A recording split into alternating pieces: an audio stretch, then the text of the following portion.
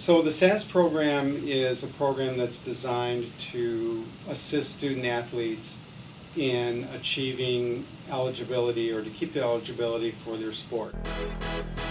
Every student athlete at Schoolcraft College is required to be a part of the SASS program.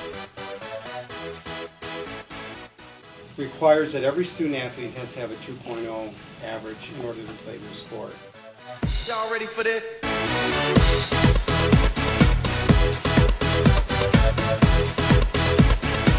SASS is a program that provides academic support services to the student athlete population.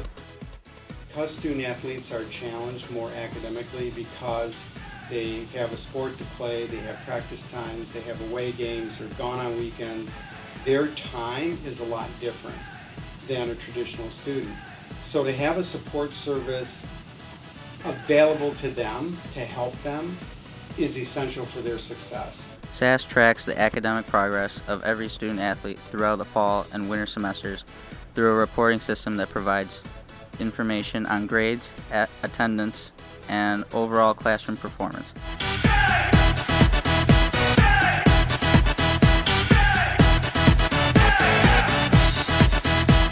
So the way it works is that every student athlete that comes to Schoolcraft College is required to be part of the SASS program, which stands for Student Athlete Support Services.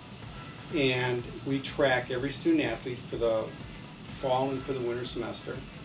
And we make sure that they're not having any difficulty in their classes. If they do, then they have a meeting with me. I work with them one-on-one, try to figure out what we need to do to help them be more successful. That could be tutoring, time management, note-taking strategies, reading textbooks, whatever it is that they're having a challenge with.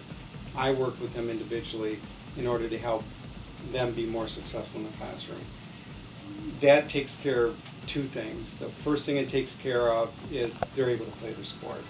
But more importantly, it helps them be academically sufficient to be able to move on to a four-year institution.